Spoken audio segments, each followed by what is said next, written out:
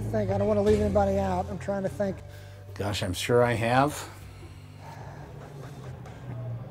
I'd have to say off the top of my head, no. I can't think of anybody. I can't remember anything off the top of my head. To answer your question, I mean, have I worked with people behind the scenes who have disabilities that I can see immediately? I can't honestly say I've seen anybody there. I have not seen anybody in production or in post with a disability. I can't believe that I haven't. Why is that?